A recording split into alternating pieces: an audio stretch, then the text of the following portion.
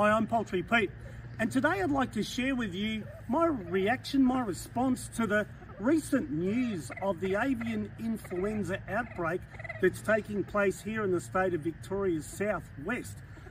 Should I be concerned as a breeder of chickens? Well, concerned but not alarmed. You see, they've put a containment line of a number of kilometres around the two towns, the town of Terrain and the town of Meredith, just down in southwest Victoria. And the Department of Agriculture has got it all under control, so that's why I'm not getting all uptight. However, there are a few measures that I'm putting in place here on my own farm, a few things that you might want to take away that might be helpful to you. One thing that I do now, given what's going on, and I tend to do this as a habit anyway, my biosecurity plan is I try to wear farm boots, but only boots for my farm. So I try not to wear footwear anywhere else, but only have special shoes for my place. That's one thing I like to do.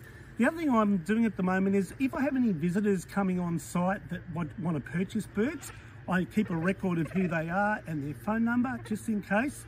And the other thing, I make sure that when the visitors come, that they clean their shoes in our biosecurity footbath when they come in and when they leave as well. The other thing that is really helpful for you, if you've got birds or poultry, is just to know any signs or symptoms of disease. Now, this is a respiratory virus, and the things that you're going to be looking for is primarily just sudden death. I mean, this virus apparently just mows them down really fast. But even the smallest sign of a sniffle or a cough or a cold, that doesn't indicate that it's H7N3. It just means that you might have a respiratory thing on your property and you need to get onto it. So if you hold your chicken up, this is Polly, the white crested blue Polish. If you put your nose around their beak and there's any kind of smell, that's often symptoms of a bacterial infection.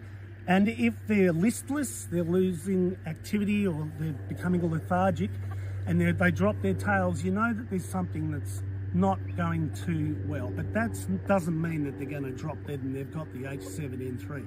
Just be vigilant. Another thing we've been doing is we decided not to have our poultry bird night on Saturday night. None of our members come from the affected area, but we just thought, let's err on the side of caution and not meet together for the time being. And the other thing is the Department of Agriculture are really worth getting onto their website.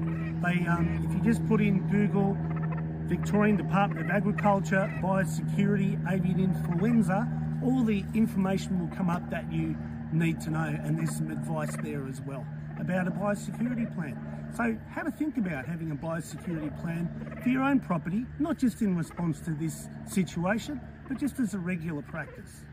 Oh, and one thing I forgot to mention that I'm also doing is keeping my birds in the barn. I'm not letting them free range just for the time being, just until this drama tides over.